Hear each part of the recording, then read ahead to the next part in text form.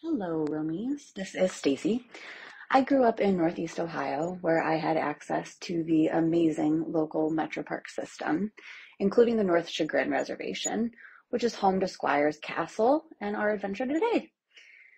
The North Chagrin Reservation is in Willoughby Hills, about a 25-minute drive east from downtown Cleveland.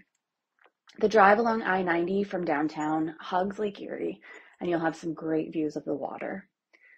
Also, keep an eye out for the giant Song of the Waves mural created by the artist Wyland as part of his worldwide efforts to increase awareness and funding for marine mammals and clean water initiatives.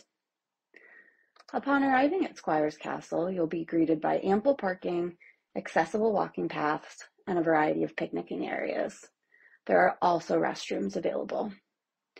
The structure you see standing was built in the 1890s by Fergus B. Squire, who was vice president and general manager of the Standard Oil Company.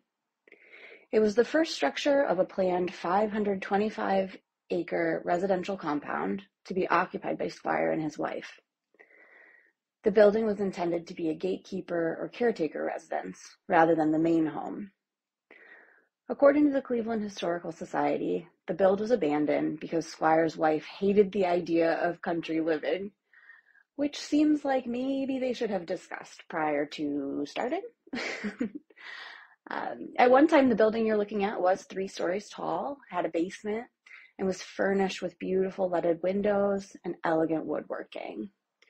But the structure you see now is really just a siltstone shell. For safety and due to historical vandalism, there are no furnishings or windows left, and the interior is exposed to the elements. You're welcome to walk inside, but watch your footing on the uneven, weather-exposed floors. Squire's Castle is accessible year-round and beautiful in every season. In addition to visiting the castle itself, there are opportunities for bird watching, fishing, hiking, and sledding, accessible all from the same parking lot. There's even a free concert at the park this month. A local 80s cover band called Breakfast Club will be performing on September 30th from 4 to 7 at the park. It's part of a larger summer concert series that the Cleveland Metro Parks had hosted. After your day in the park, if you feel like staying in the area, check out nearby downtown Willoughby.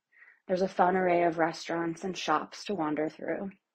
Dave's Cosmic Subs is my absolute favorite sandwich shop ever, and they have a location just off of Euclid Avenue on Glen.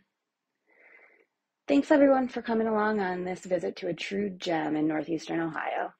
Looking forward to more adventures with you soon.